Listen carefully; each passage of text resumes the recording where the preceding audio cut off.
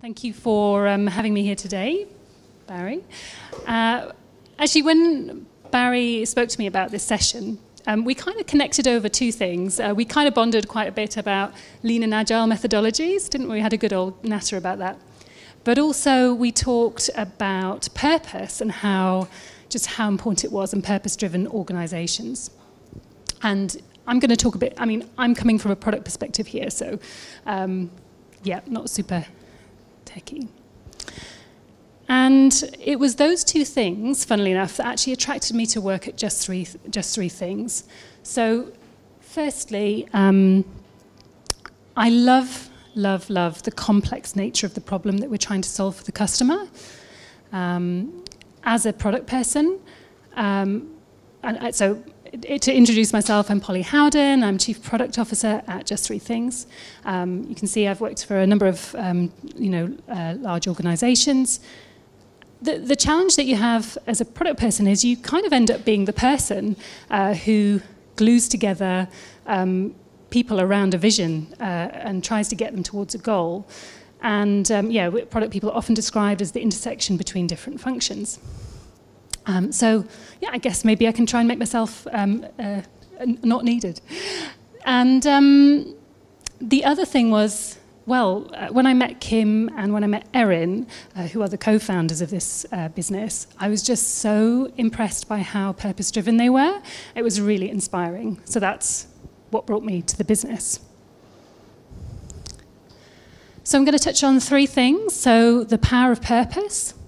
I'm going to talk a bit about the challenge that organizations are facing in terms of orchestrating agile teams, and then I'll do a little demo of our product. And what I'd really love is for you guys to give me some feedback at the end. So I'll try and get through in enough time so that you can ask me maybe not ask me questions, because I'm quite new, but certainly give me some input and tell me a bit about your perspectives.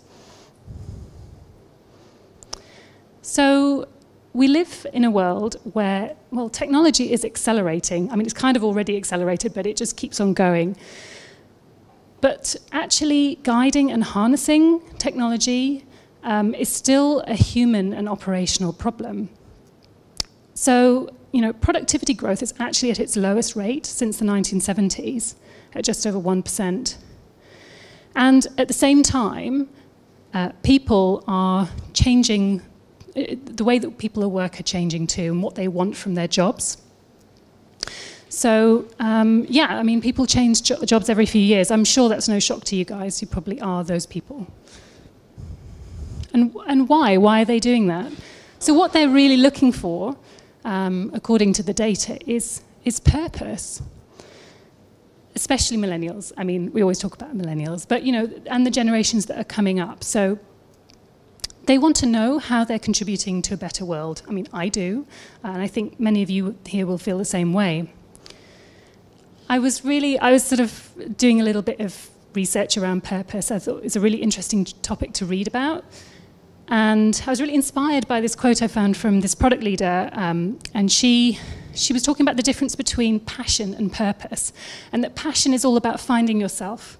Finding your interest, following your interest, and that's what passion is about. But purpose is actually about losing yourself in something bigger than you. And it's about wanting to do for others and leaving a legacy behind you. And that's what really makes people tick. So why does it actually matter? What impact does it have? So, firstly, you get more motivated and energized employees. So 71% of millennials report that being actively disengaged at work. But when they work for an organization that is more connected, where they feel connected to their purpose, they're 2 times more likely to have job satisfaction and 3 times more likely to stay. And you get also, this has an impact on how your customers feel. So 91% of people said that if they were given the choice between 2 products, one which are both at the same price, one that came from a purpose-driven company and one that didn't, they would go for the one that was purpose-driven. So, very simply, that adds up to better business outcomes. And you see, you know, better stock market prices for businesses that do those things.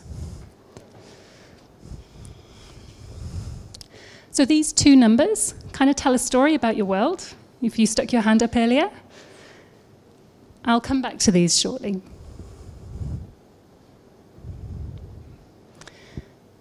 So companies around the world are reorganizing their companies to be more agile with the aim of being more productive.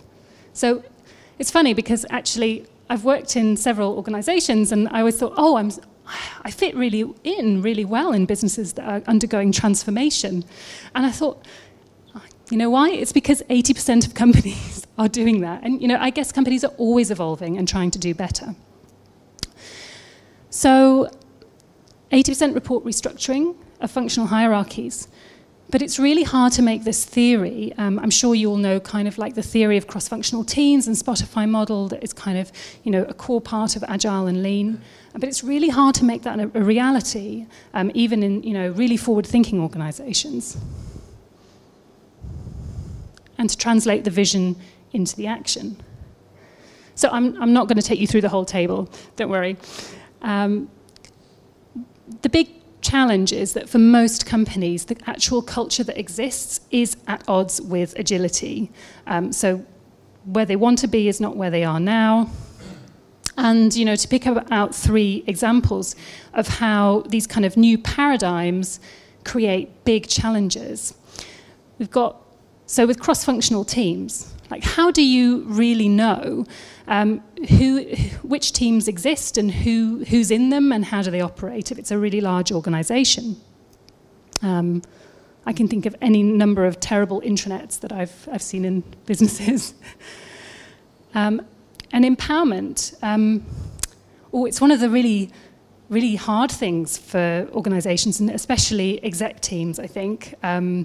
It's all very well saying we really want to empower people, right? But then people get really nervous about whether people are really actually working on the right things. You know, even if they trust their people, you know, how do we know that they know what they're supposed to be working on?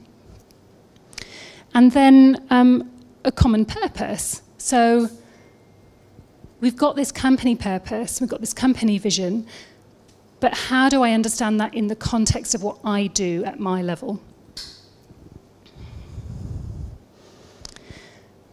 And so Just Three Things does exactly this by providing a framework. So it helps organizations to align their efforts.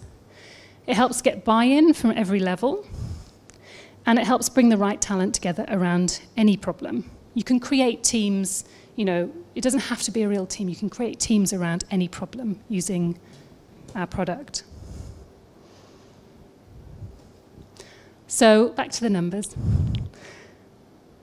So 95%, that's the number of employees that do not understand their organization strategy. I think you were slightly better in here, actually.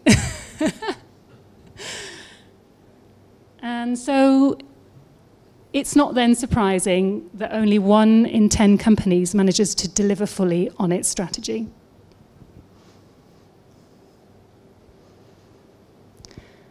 So at the core of Just Three Things is transparency. And this enables collaboration. And with the data around goals and vision and those all lining up together, it empowers the people within the business at every level to do their jobs well and to create a great product for customers. And this is how vision is translated into action and therefore productivity. So I'm going to do a demo. I'm just going to have to switch my windows a little bit, so bear with me. So here is Just Three Things, right? I work for this lovely company called RetailNet. And here I am, I've logged into Just Three Things. And at a glance, I can see my company's vision statement in this area up here. I can see the strategic pillars that relate to that. And I can see the goals underneath the strategic pillars. So, and it's actually like, it's really easy to edit the stuff, right? So, I mean, for the person that has the privileges, it's very easy to use. And, okay, so I work at RetailNet. I have been told that I need to make £1 million next quarter in my area. And so I'm going to add an objective now. So I might be a bit tricky with the mic and the typing, so bear with me.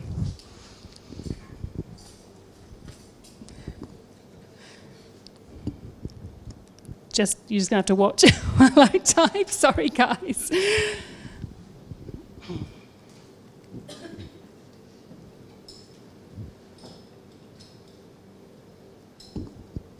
Okay, so a lot of it's just clicking, so it's fine. Okay, so I'm going to make £1 million by the end of the quarter, and we're starting today, and we're going to finish in September. And by the way, as I'm doing this, I would love for you to be thinking about, I'm sure you guys probably have tools or documents that you have to fill in around this stuff, so be thinking about how this might relate to your organization and what feedback you might give me, either now or afterwards. So I'm going to add a progress bar for the goal, and I'm going to set that goal. So once I've done this, I can also involve the right people. I'm going to get the revenue team on board, and I'm going to add, I know I'm going to need somebody from marketing. I know I'm going to need somebody who can help us with some SEO. And that's the objective set up. Now, your objective is all about where you want to go, right? And the key results are about how the steps you're going to take to get there. So I'm going to set some key results. And you can do this in two ways. You can set, my favorite one is the metric one, because it's much cooler to look at, but you need both those things, so we'll do that. So we are going to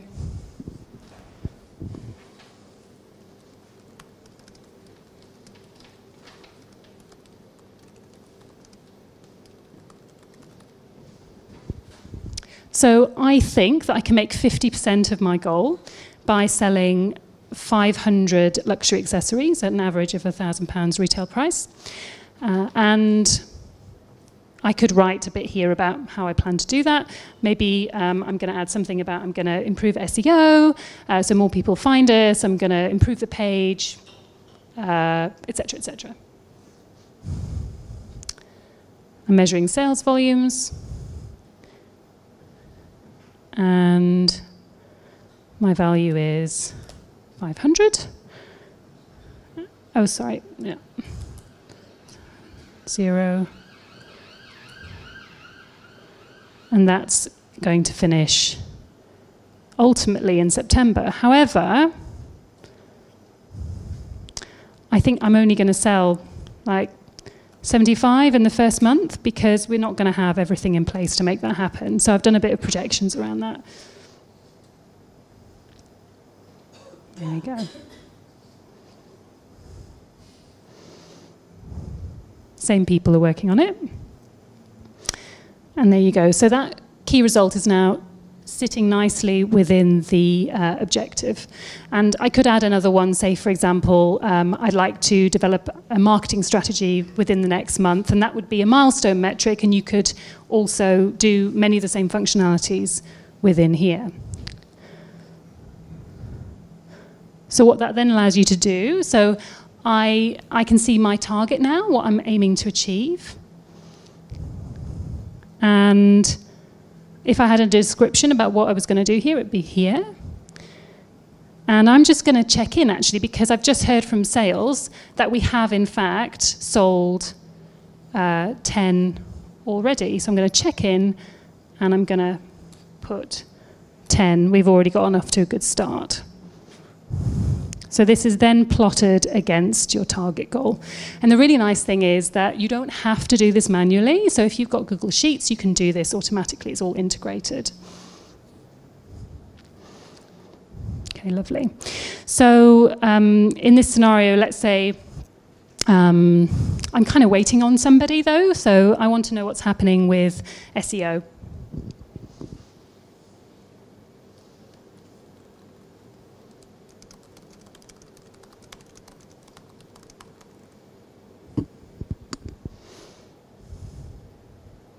There we go. So I can at Darren and say, hey, what's going on with the SEO agency?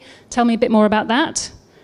And let's say this is not me, but this is somebody else from another part of the organization.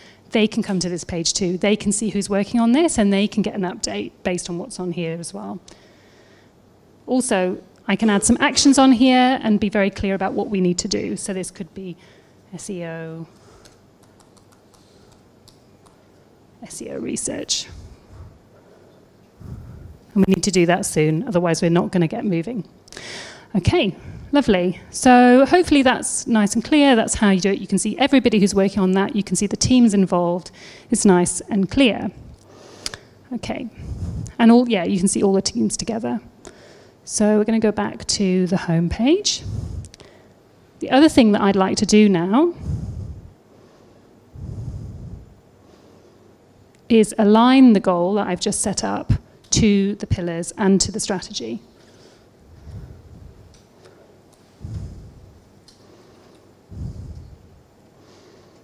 So now you can see that make 1 million by the end of quarter supports double global revenue, and you can see how that relates right up to the vision.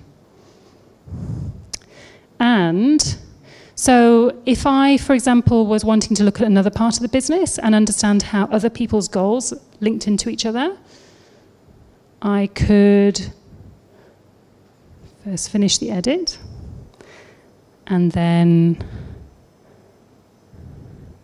I can see all the goals that are in the organization, in that pillar, and I can see how they all relate to each other. So we know that these things are all leading up into take our platform to new customers. I can see we're launching a new employee VR experience, very innovative, to become a great employer.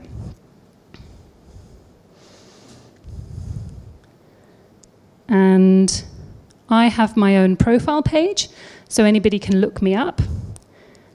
And I can see my goals here, the ones that need action. But I can also set priorities, and this is really key. So you can, the name of the business is called Just 3 Things, because you can have only 3 priorities. So I'm sure many of you are familiar with like WIP limits and things like that, just to keep focus. So I can now prioritize this objective, and then everybody can see that this is my priority. So somebody is asking me about something else, is harassing me about something else, and I keep going, yes, it's going to get done. They can see what else is on my list and maybe talk to somebody or whatever.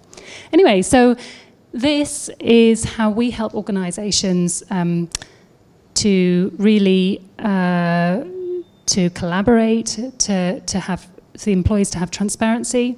I'm just going to really seamlessly change my screen again.